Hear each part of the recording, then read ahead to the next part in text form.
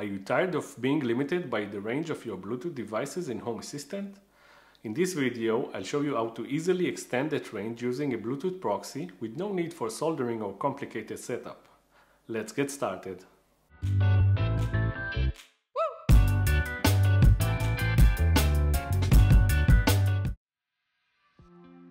Let's assume your Home Assistant hub is in the living room. It has Wi-Fi and Bluetooth.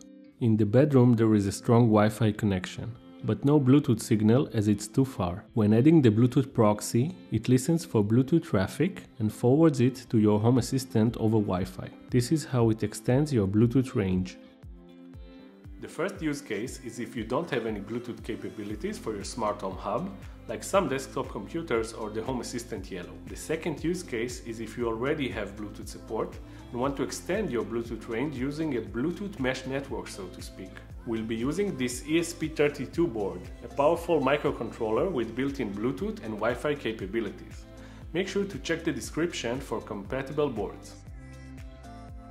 Make sure to use Chrome or Edge browsers. Go to the ESPHome website, select your device and click Connect.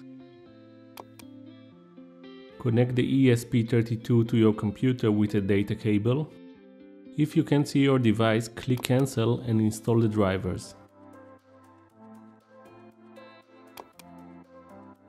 Click on Install ESP32 Generic and confirm data will be erased. If you get this message, make sure to hold the boot button before installing. The installation will take about 2 minutes. After it's completed, select your Wi-Fi network and enter the password. You can add it to Home Assistant directly from this screen.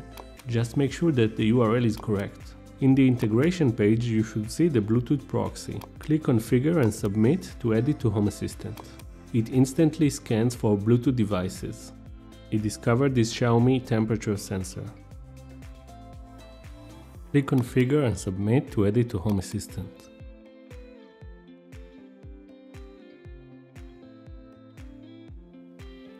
Position your ESP32 Bluetooth proxy between your router and Bluetooth devices, as it will use Wi-Fi to transmit the BLE data back to Home Assistant. Optionally, you can print a 3D case to protect it from dust. It also looks much more aesthetic. With just a few simple steps, you now have a Bluetooth proxy set up to extend the range of your Bluetooth devices in Home Assistant. Let me know in the comments which devices you'll be using it for. Don't forget to like and subscribe for more Home Assistant tutorials. Thanks for watching.